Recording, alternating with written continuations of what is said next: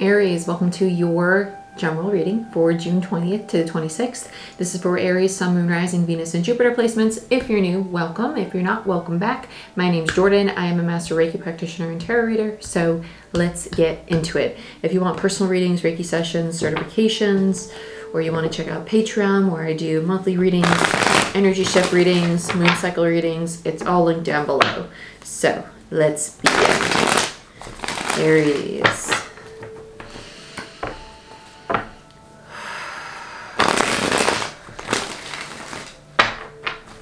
June 20th to the 26th for Aries.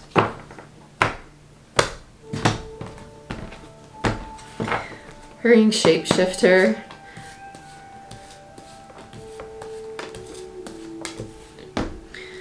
Bottom of the deck is the Nine of Pentacles in reverse. It feels, yeah, so Nine of Pentacles, especially for an Aries reading, tells me that you're embodying your most authentic self, because Aries, you are the sign of self, and this is the card of it's the comfortable self to me.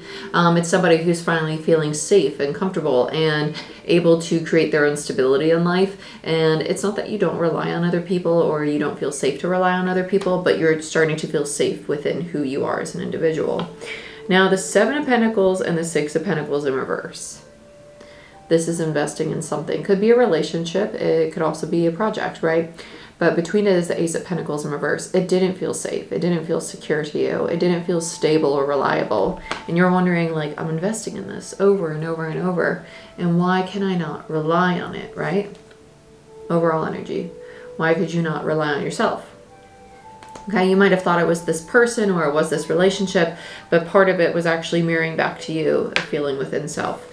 And it was starting to bring about aspects of honoring only your masculine and not the feminine, right? Because the King of Pentacles energy, this is someone who's great at building. They're the perfect partner. They're really reliable. They're very loyal. They know how to invest in things and build things, but you might have a tendency of wanting to give up if they don't go the way that you expect. And with the Two of Wands there, it's almost like, okay, am I supposed to change direction? And the 9 minus the 2 gives you the 7, which tells me that your guard's up. And that's what brings us to the Queen of Pentacles energy that would mirror this King, right? The need to be in the feminine, because after the 9 of Pentacles, to me as a reader, is the Queen of Pentacles, and then the Empress. This is the evolution of the divine feminine. This is the beginning of it. This is the first step. So that's why I'm talking about the feminine energy, even though it's not showing up yet. That's the first step to me as a reader. 9, Queen of Pentacles, Empress. You're learning how to nurture your projects instead of beating them to death with constant work, or your relationships. Instead of giving and giving and giving, you're learning how to allow yourself to receive. Okay? You're releasing control. Let's see what's going on, Aries.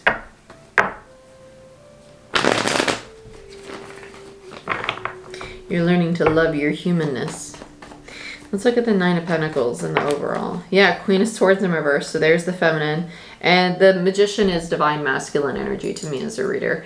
So the Magician, you feel very powerful. You feel very confident in yourself, but you may not be one to really want to express yourself or really how you feel all the time or exactly what you're thinking. You might not even be aware of how you show up in the world, which is very powerful.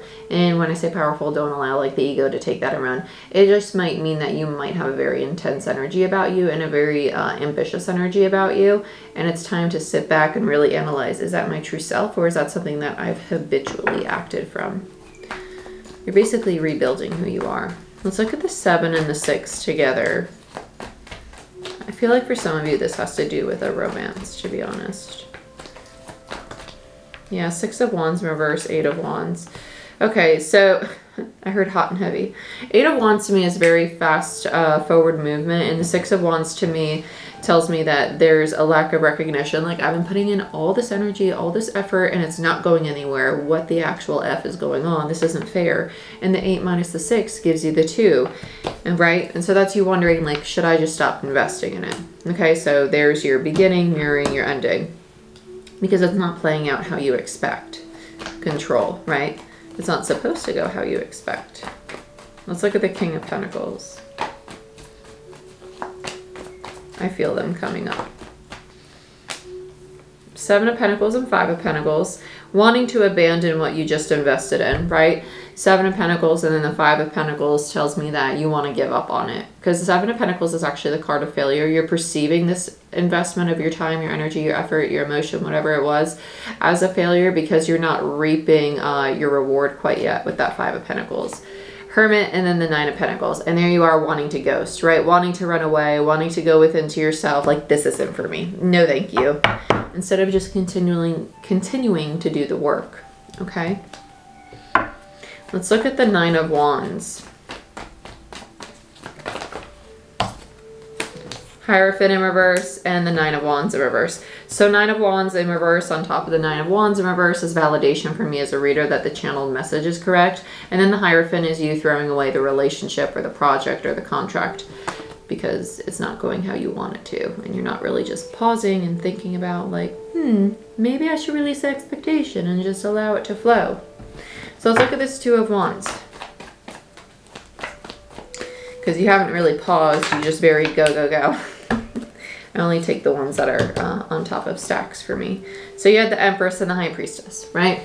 You want to know what your opportunity is? To see that you're working from distorted feminine. The Clarity, High Priestess, distorted feminine, Empress in reverse, right? So that's your new path. It's not that you're supposed to give this up by any means. It's more so that you're supposed to look at how you're working mainly from a masculine energy. And masculine is what we take action from, and feminine is how we receive. And feminine is very intuitive and it is very present. It doesn't think about the future, it thinks about right now in this moment. So right now in this moment, are you even presently watching this video, or is your mind thinking about, oh, should I have done this? Should I have done that? Should I have gone here? Should I have go there? What do I have to do next? It's masculine. Not only is it masculine, but it's also distorted feminine because it's an excess of masculine, and in turn you're denying your own feminine energy of being at peace with the present moment and allowing yourself to take in that this time is for you. This time is for you to do what you want to do with these few minutes. It's not to allow your brain to go crazy thinking about what's next. Okay, let's see what your ending overall is. Yeah, Justice in reverse. Sorry, Justice upright, Libra energy, which is the polarity to you, your opposite, right? So Aries and Libra are opposites, meaning that you're learning how to balance the self with other people or with external energies.